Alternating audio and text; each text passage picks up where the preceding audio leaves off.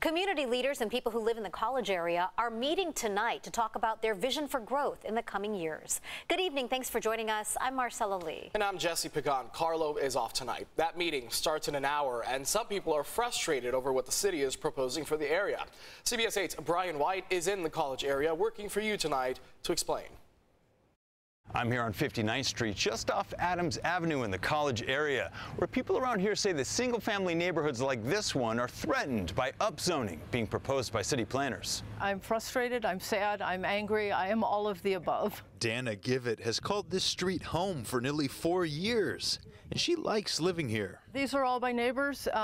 These people have been here 20-some-odd years and raised their family here. She and many of her neighbors are upset about the city's proposal to change the zoning around here to allow for more density and housing to be built. It would be very sad, and I don't know that I would stick around and wait to see myself surrounded by 3- to 5-story apartment buildings or townhouses, because that's not what I bought into. City planners have been involved with the community plan update for the college area over the past couple years.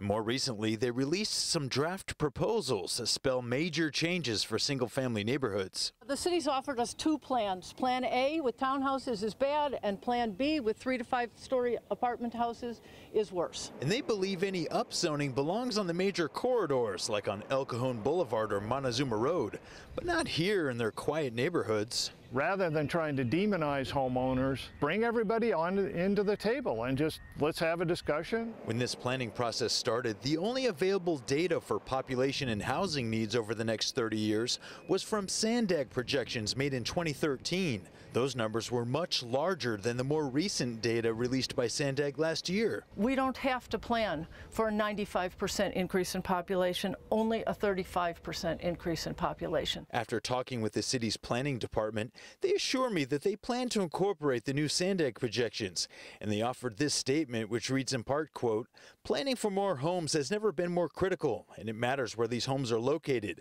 People need homes in areas where it's easy to get around by walking, biking, transit, or car.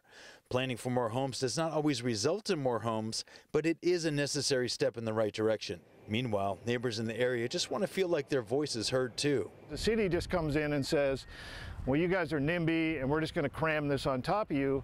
There's no trade-off there. In the college area, I'm Brian White for CBS 8.